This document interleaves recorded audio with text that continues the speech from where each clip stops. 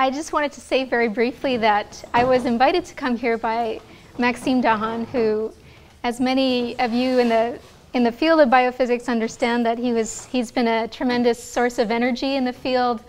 I met Maxime actually at a course not so dissimilar from this one, except it was in the summer. It was a summer school in Les Houches, and it was maybe in the year 2000, so that tells you how old I am, although I was a PhD student at the time. And already, I could see that Maxime was incredibly engaged, always asking questions, and I see that in this room there's a lot of passion and talent for biophysics, so it's really exciting for me to be here and to be part of this experience. So today I'm going to tell you about my adventures, the adventures of my team in super resolution microscopy. And so it's going to be a talk that mixes between sort of our flavor of biophysics, which is about mitochondrial division and bacterial division with a focus on bacteria, and also method development. So for me, these two things have gone hand in hand. The methods allow us to see things that we couldn't see before. And one of the goals is to be very quantitative so we can test models, and also to collect large enough amounts of data that we can begin to think about things from a statistical mechanics standpoint, although I won't go deeply into that direction given the limited amount of time I have with you. So just as a very brief introduction into super resolution microscopy, the idea behind the type that we do, which is mostly localization microscopy as it's known, is that you can think about the molecules that you're imaging in a fluorescence image, for example, as living in three-dimensional space. But if you could actually spread those molecules over an additional dimension, which in this case we think of as time, then you could actually separate them. So here's the time axis, and here in different frames in time, we collect different molecules. And these molecules then, we can use a very strong prior knowledge, which is that each of them is probably a single molecule. We can use that strong prior plus the information from all the photons that we collect. So the more photons we get, the more information we have on the position of that molecule, to then create a super resolved image. But here, so this is the standard type of image that you would get if you just integrated over time each of these molecules which has been separated in space. And the idea then is, instead of just integrating them, integrating all those molecules over time, we instead use the temporally separated information to localize single molecules and then create a composite image based on those highly localized single molecules. And so here's what this looks like in the case of these lysosomes, which are being imaged back in the day when this method was first being developed in the lab of Jennifer Lippincott-Schwartz by Eric Betzig and Harold Hess. And so here you see the molecules blinking over time. So this is a real data, raw data. And if you just sum them, then you come out with something which is diffraction limited. And here is the super resolved image. Of course, this brings to light immediately an interesting feature of this type of imaging, which is that here I've taken just 300 frames of that movie and integrated the molecule localizations. And so it actually doesn't recover the shape extremely well. And so an important aspect of localization microscopy is that even if you can localize single molecules to nanometric precision, which you can with a lot of photons, there's still the question of resolving an object, which requires that you decorate it densely enough that you can actually see the object. And so this, after 20,000 frames, you start to be able to see with higher fidelity the actual organization of lysosomes. And here you see the different lysosomal membranes. And this is all from the original science paper by Betzig. Now, in my group, we've extended or been using localization microscopy and also structured illumination microscopy to study these processes of bacterial and mitochondrial division. And one of the reasons that I think this system is so enticing for studying with super resolution microscopy is that they're about the right size. So 500 nanometers, we know that the diffraction limited resolution is about the wavelength of light or half the wavelength of light. And so for visible light, we're right at that limit. And as you go through these shape transitions that are associated with division, then you eventually hit the singularity here, right, when the cells actually divide. If you want to study this process of division, then it's actually a huge help to have super resolution. And so this is, I'm going to now tell you about some of the work we've done on bacterial cell division. And to start to do so, I should tell you about what some of the molecular players are. And so here's a schematic drawn by one of my collaborators, Arangoli, where she's put in place in this cartoon many of the different proteins that have been identified as being involved with bacterial cell division. So the idea is that during division, all these molecules come together at the middle of the cell, where the cell should divide, and they create a sort of machine that then remodels or generates forces to constrain the bacterial envelope, which is here composed of an outer membrane, an inner membrane, and a relatively thick cell wall. So it's different than our membranes, of course. So what we started thinking about was, well, it turns out that one of the interesting players in bacterial cell division is this protein called FDSZ. And you'll see that it's unique among this cartoon here in the sense that it forms these filaments. And FDSZ was identified as being a tubulin homolog, and so it was a prime candidate for a generator of force in allowing the cell to deform at the division site. And so this was the first target that we started looking at. And many of these other proteins are involved in peptidoglycan remodeling, so cell wall remodeling, and changing the shape and actually building the cell wall at mid-cell. And so we're going to come back to that second class a little bit later. Okay, but our first target was FDSZ, which forms a structure that's known as the Z ring. And so, there are a bunch of studies already out there, and it's always a little bit perhaps intimidating when you come in as a physicist and there's a system that's actually quite well studied from a biological aspect and even from a structural aspect. And I'll tell you more about why we still threw our hat in the ring. So what people had seen was, in different kinds of bacteria, Colobacter, Bacillus, subtilis, E. coli, people had seen different things about the way that the Z ring actually looks. And so in cryo-EM, people had seen that something that looked rather filamentous and patchy. In B sub, something that looked sometimes a little bit gapped. In Colobacter in palm, they had seen something that looked much more continuous. And then in E. coli, they saw something that looked kind of helical. And so there are all these different ideas about what the Z ring looks like. And why do people care what the Z ring looks like, right? So why people care what the Z ring looks like, at least from our perspective, is because it gives you different ideas about how the cell is actually dividing. And so in the case that you have a continuous ring or helix, you could imagine that this could be a contractile ring. And this is supported by the fact that FDSZ is, as I said, a tubulin homolog, so it can form these filaments, but it can also act to hydrolyze G2P, so it can burn energy. And as it burns energy, it changes conformational state and bends these filaments. And there was this rather nice estimate that was done by Casey Wong, where he shows that the kinds of forces that can be generated by this hydrolysis-driven bending would be sufficient to bend a lipid bilayer membrane. So this is quite attractive in that sense.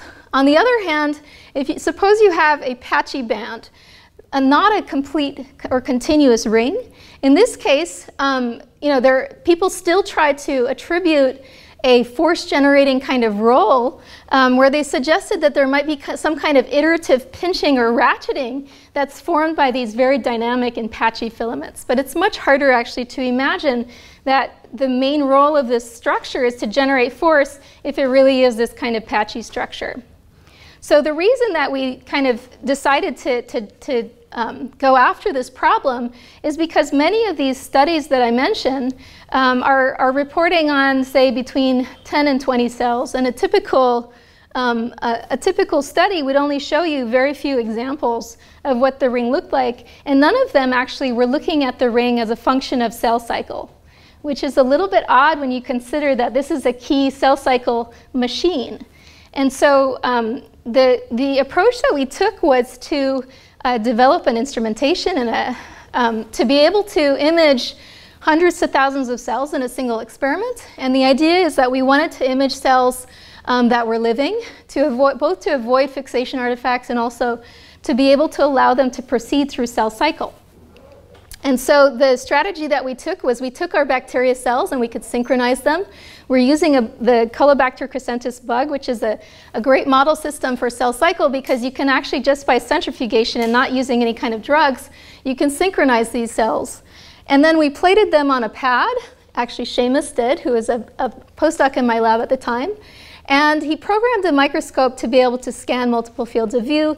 And in each field of view, he collected, or rather our automated microscope collected both a phase contrast image and a single molecule fluorescence image. And from these two images, we could then figure out the context for the fluorescence, that is to build up a cell outline, and to localize in 3D these single molecules to be able to recreate what the Z-ring looks like as a function of time. And of course, in this case, we think of the time of the measurement as a pseudo time during cell cycle, since all of the cells were synchronized at the beginning of the experiment. And so in this way, and I'm showing just a few examples where, these are at the early times and then here at the later times, where you can see quite clearly that many of these rings are quite patchy, although occasionally you come to one which we would classify as being continuous. And so from these types of data sets, we were able to quantify the populations that lived in each of these patchy, incomplete, or full ring. So patchy is the green, incomplete is the purple, where you still have significant gaps. And then the fully closed ring is consistent with the idea that, in fact, the filaments are relatively short and patchy, but occasionally they happen to stochastically overlap to form what looks like a complete ring. And so the idea is that this supports this model that it must be sort of a patchy band, at least for Colobacter, and all across cell cycle. So these are as a function of cell cycle, the time post-synchrony, so the function of the time during cell cycle. And the idea is then that FDZ is really forming this very patchy ring that eventually, eventually starts to close up, but always looks quite patchy, and then it forms a spot at the very end. And so this supports this idea that, in fact, FDZ is not truly a force generator. And there's been work that's come along later that supports this idea that FDZ is actually very dynamic, and it actually does things like treadmilling, which you see in human tubulin or mammalian tubulin networks. So back to thinking. One of the things that came up during this study was, we started to think about the division process itself and how the cell generates its pole shape. And so we wanted to start looking at, how it could be that these different remodelers of the cell wall, together with this tubulin homolog, could actually decide that the cell should close at a certain rate and with a certain shape. And so we encountered this body of literature on how populations of bacteria actually manage to maintain their size. So this is called cell size control or cell size homeostasis. And of course, the goal of a population of cells we think of as being, it sort of optimizes its size, maybe based on the conditions. But what you want to avoid is sort of population drift just over time. For example, if a cell is purely sort of timing how long it is between divisions, then perhaps a small perturbation in its size in one division would lead to a drift toward longer cell size, for example. Anyways, a lot of models have been built up over the past 50+ years about how homeostasis is maintained. And I'm not going to really get into them here just because there's not enough time. But their names are quite evocative, at least as we call them now. You know, sizer, timer, and adder. This is saying what the cell is sort of measuring. The cell is measuring its own size and saying, now I'm going to divide. Or the cell is measuring the time since the last division and saying, now I'm going to divide. Or the last one, the cell is saying, how much did I add since the last division? And then deciding based on that when it's going to divide. But all of these models had, again, in common something, which is that typically they're thinking about each of these as setting the point at which the zeroing or the whole division machinery is going to onset to create, to start division. And so we think of this, all of these models so far as really just considering control of the onset of constriction. And we wanted to think about, in fact, the control of the constriction rate itself.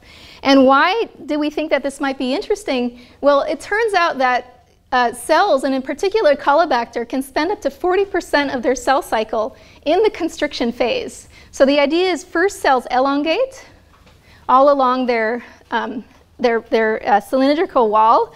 And then at the end, though, you know, they constrict and divide, but that part was sort of thrown away. But it turns out that this is actually a tremendously long part of the cell cycle. And so we wondered, you know, whether cells could also, besides deciding, you know, I want to be small for whatever reason. There's, you know, in terms, you know, it's measuring the nutrients or what have you in the environment. It decides it wants to be small, and so it early onsets division versus late. We wondered whether cells could also use the strategy of dividing fast or slow. And so what we're doing in this case is we wanted to measure dynamics of single cells, and so we're using a different method, which is called structured illumination microscopy. And here the work was largely done by Ambroise Lambert. And he studied cells that, strains that he had made to express both a cell wall marker and FDSZ together. So with FDSZ, you can measure the arrival of the divisome, and with the shape, the cell wall protein, you can measure the shape, of course. And so what he found was that if you divided the amount of elongation into two sort of contributions, one being elongation before constriction, and the other being what's missing between constriction and division, which is the elongation during constriction. So for each of these pairs of points represents a single cell, then you can see that cells that elongate less before constriction elongate more during constriction. And so it appears, and so we also did this for a mutant. This is a mutant in one of those, actually two of those cell wall remodeling enzymes. And you can see that similarly here, we also see this sort of compensation. The less you elongate before constriction, the more you elongate during, and vice versa. So we wondered where this might be coming from. And so here we're looking at actually the size of this constriction site, so the normalized waist width, as a function of the time during constriction, again normalized for the total time of the cell cycle. And what we found was, well, as you would expect again, if you elongate a little during the elongation phase, then you elongate for a very long time. So this dark blue is the longest, you know, the cell that's elongated least during elongation. It takes a very long time to actually constrict and divide. Now, we can look at, you know, the time-resolved information for each of these individual curves. So each of these individual curves corresponds to a single bacteria. And now we can ask, well, what is the constriction rate in the early part of this constriction versus the constriction rate late? And how does it correlate with the elongation before constriction? And it turns out that this compensation that I mentioned, that cells are making up for how much they elongated early on, is actually taking place in the early part of constriction. And so it's not like a late, you know, it's not like the cell just gets to the end and it kind of waits while it elongates enough. It's really doing something early on during that constriction phase. And so how can we understand this? Well, I'm going to take you for a minute back to the adder model, which I didn't explain in full, but the idea, one of the justifications for how the adder model might arise is by thinking about the way that the volume and the area of the cell might scale. And so this is a model that was developed by Julie Theriault's lab, and it's described in this Cell paper from 2016. So the idea that they put forward is that perhaps, you know, the rate of synthesizing the volume instantaneously at any given time is proportional to its volume at that time. And this makes sense because cells grow exponentially. So this is consistent with what is observed. The conjecture that they made is that the rate of the surface area increase would also scale with the volume. That is to say, you know, so proteins are made in the volume. And so the more volume you have, the more machines you have to make protein, and the more constituents you have. And so the volume is setting kind of the concentration of all the components in the cell. And perhaps what they're saying is perhaps the area itself is sensitive to those concentrations. So the higher the concentration, the more I'm going to increase my surface area. And so from this, of course, this gives rise to two exponentials, exponential of the surface area and exponential of the volume with respect to time, with the same single, with a shared time constant 1 over alpha. And the idea that they extrapolated from here is that what if you look not only at the surface area to volume, which from this they postulate should arrive at a constant over populations, but you also can think about this in terms of what's left over. So as the cell's shape changes, as it goes through this elongation, it starts out being somewhat more spherical than it ends up, right? So just before it divides, it's the least spherical shape that's sort of illustrated here. So the idea is that you're actually accumulating these cell wall precursors over time, and this would give rise to potentially a sort of critical level or a threshold level of these cell wall precursors that would then trigger cell division. Again, this is not thinking at all about constriction rate. So how do we think about how this might give rise to an additional level of control in constriction rate? Well, first of all, we tested this idea that constriction rate might be related to this precursor excess as well by estimating the precursor excess based on the geometry of our cells, which we can measure very precisely using super resolution. And we found indeed that for both the mutant and the wild type, that the constriction rate correlated positively with the estimated excess. And so the idea that we have is in cartoon form here, that over time the precursor excess increases, but it's a noisy process, as all biological processes are, and sometimes you overshoot a bit. Suppose you overshoot a bit. In that case, if your constriction rate itself depends on the precursor concentration, now you're going to divide a bit faster. And it just so happens that this is a good signature for having grown to be too long, longer than you want to be. And so this is our very hypothetical model for how individual cells might be able to compensate the noise in the onset process by modulating the constriction rate. So just to give a bit of an outlook on this part, this half of the talk, so I've shown that FDSZ seems to be very patchy rather than highly continuous. So it's unlikely to be generating these long-range forces, at least. That cell populations can achieve a higher fidelity adder to better maintain their size control by compensating the rate of constriction. And currently, we're moving on, and we're looking now at bacteria that are under starvation, where they actually form condensed phases that in some cases are somewhat similar to what Tony Hyman was talking about this morning. I also mentioned that we're working on mitochondria, and we haven't published in this area yet, but we have a paper on the bioarchive in case you're curious. And we're very interested in the kinds of forces that arise and allow the mitochondria to constrict at mitochondrial division sites, but also how these sites are positioned. Because while in bacteria cells, it's very well known that there are certain gradients that allow the cell to detect where its middle is, to measure itself, so to speak. Much less is known about mitochondria. And we've actually, there's a postdoc in my group who has done quite a lot of statistics to show that, in fact, it's not a random process. And so there's a really weird pattern that emerges actually as to where the mitochondria divide. And an open and unknown question, which I think is physical and bizarre that it's not really known, is how mitochondria actually manage to maintain their highly elongated shape. Of course, we know that in the absence of a cytoskeleton, they round up, but that doesn't really answer the question in any sort of model or detailed way as to how they actually have the shape that they have.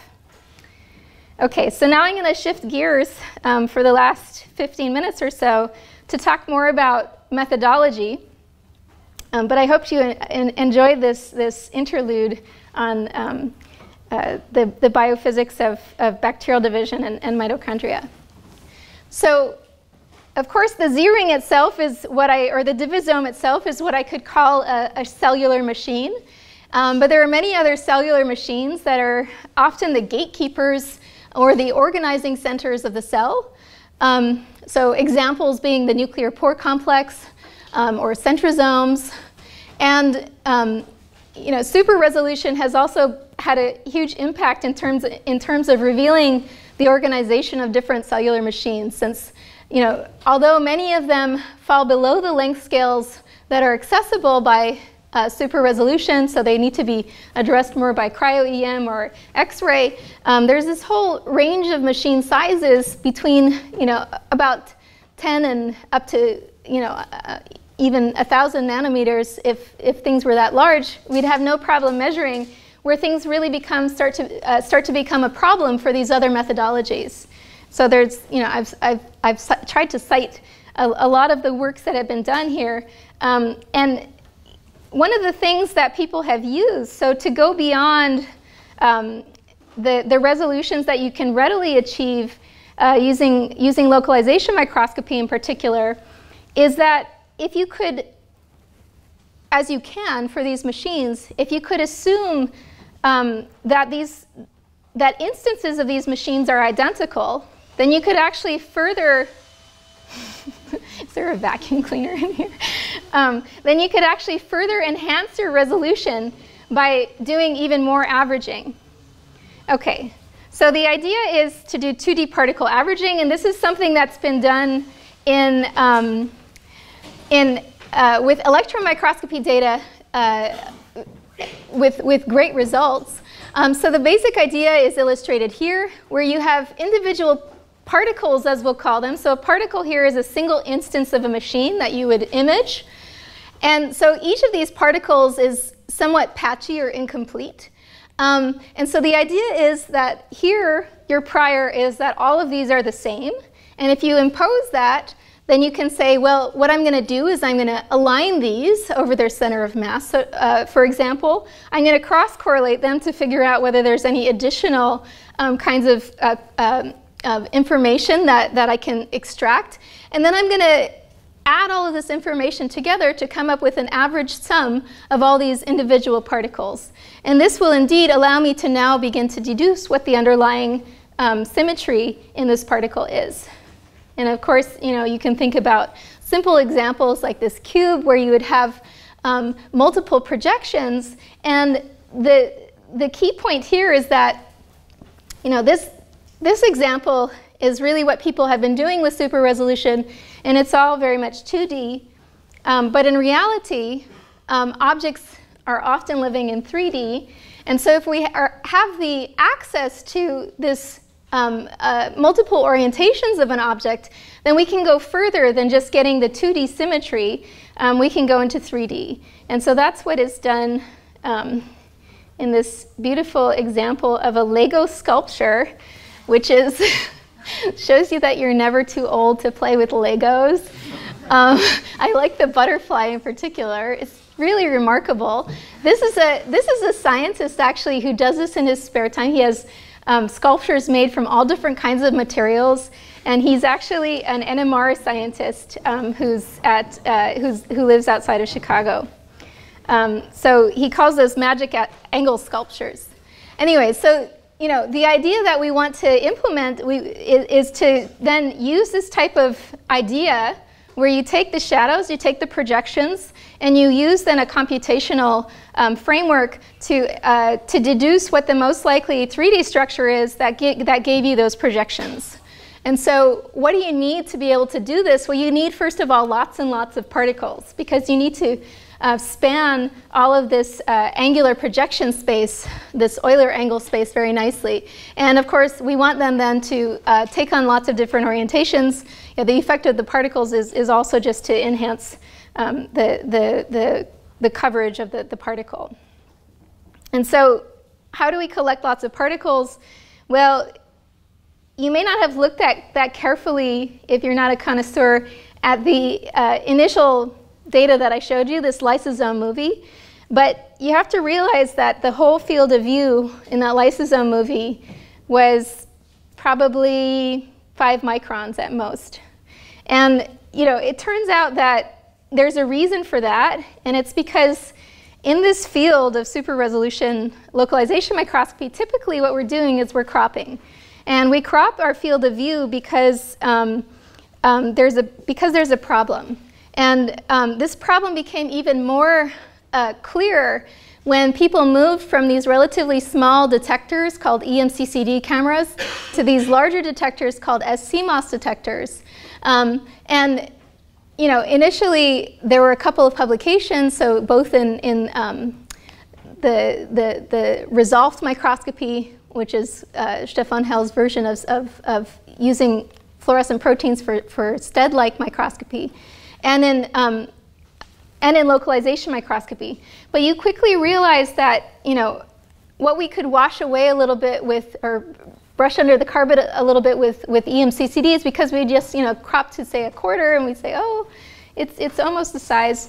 Now you run into real issues so this is an example of a real acquisition, and you can see that we're illuminating with this Gaussian kind of beam. And this beam, although it sort of fills the field of view, it doesn't have enough power to really switch the molecules between these states to give you this temporal separation of single molecules over the whole field of view. And in fact, you can see perhaps that in the middle, molecules are less dense than they are in this sort of ring and so on. So there's actually a spatial dependence that goes beyond what you would expect if you were doing some kind of linear microscopy. So my point is that the nonlinearity that's required by switching molecules is actually enhanced by the fact, or the issue of the non-uniform field is enhanced by the nonlinearities that exist in this type of microscopy. And so if you do other kinds of microscopy, just wide field microscopy, people always correct for non-flatness of the field. But this is actually something you cannot correct for because it's nonlinear and because the molecules out here simply are just not switching. And so it's not a question of enough, it's just they're not. And so the idea was to just create a flat laser beam. And the issue arises because there are flat top shapers out there, but people really hadn't worked with these high numerical aperture objectives, and there are all sorts of issues that arise when you try to do this very efficiently, to squeeze light in a flat form into the back aperture of these objectives.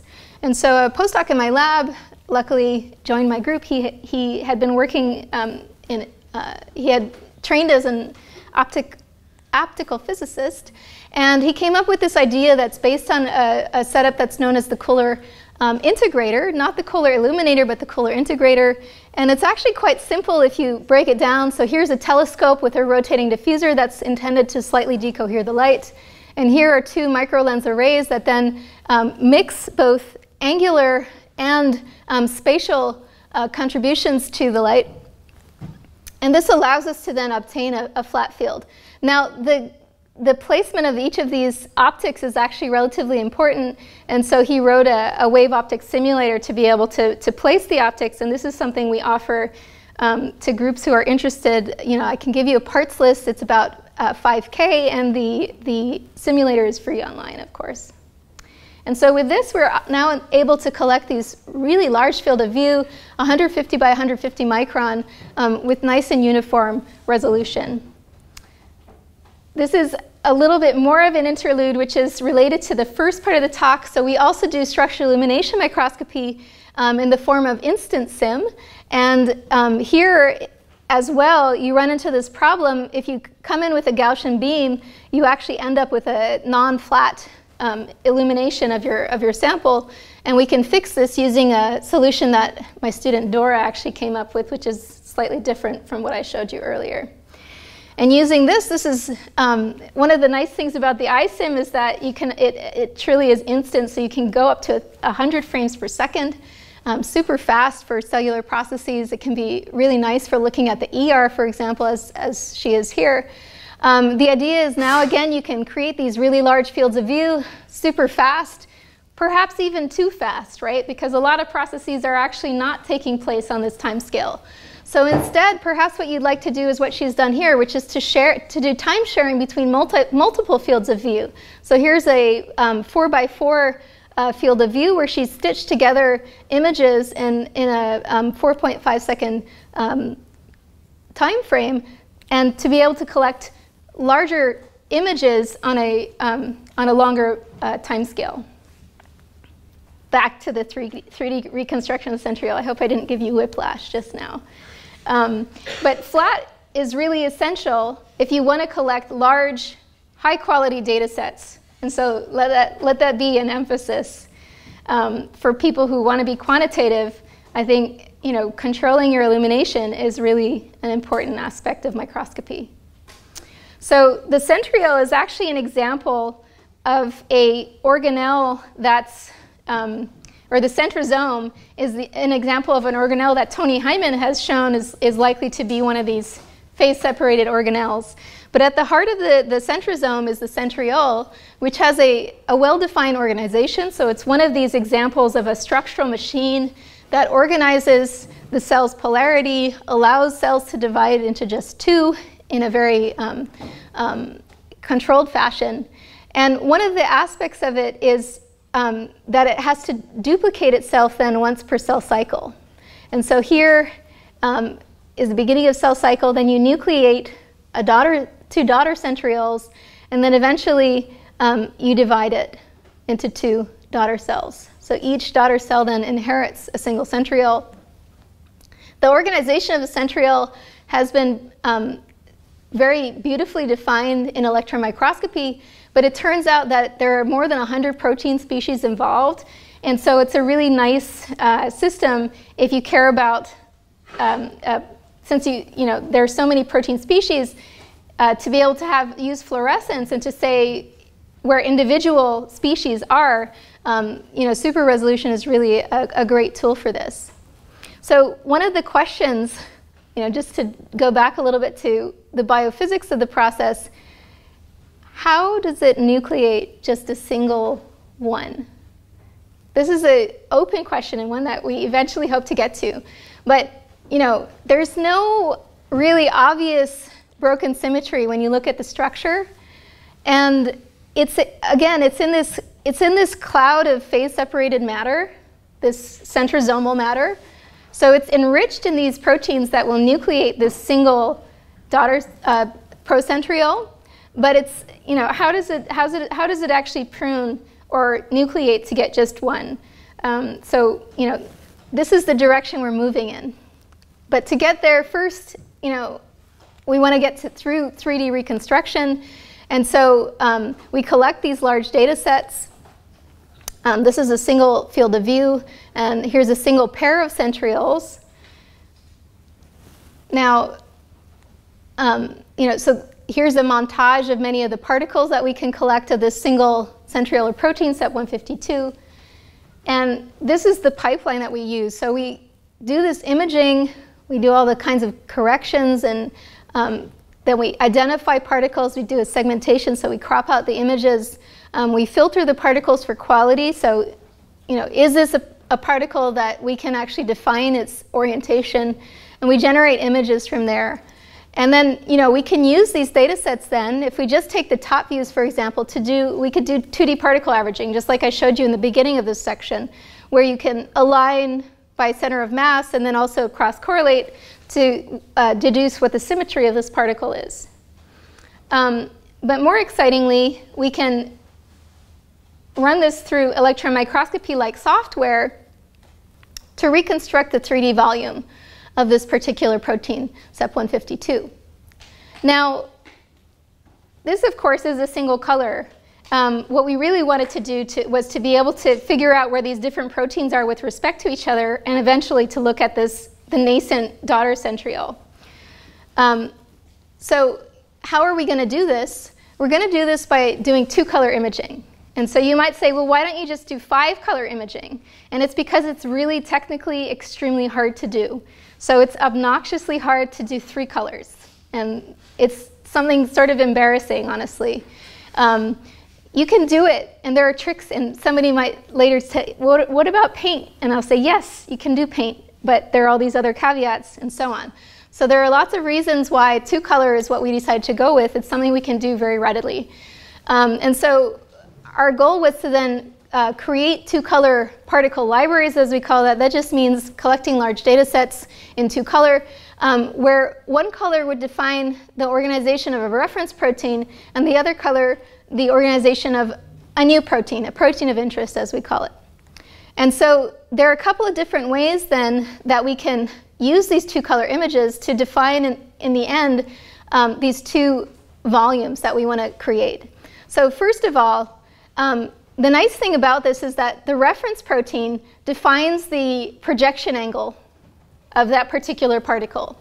And so as long as your reference protein is a good one, and we could choose anyone that we like, we can choose a good one, then this protein of interest can be something that's very small or very sparsely labeled, and we can still assign its alignment. We don't have to deduce it from its individual particle image.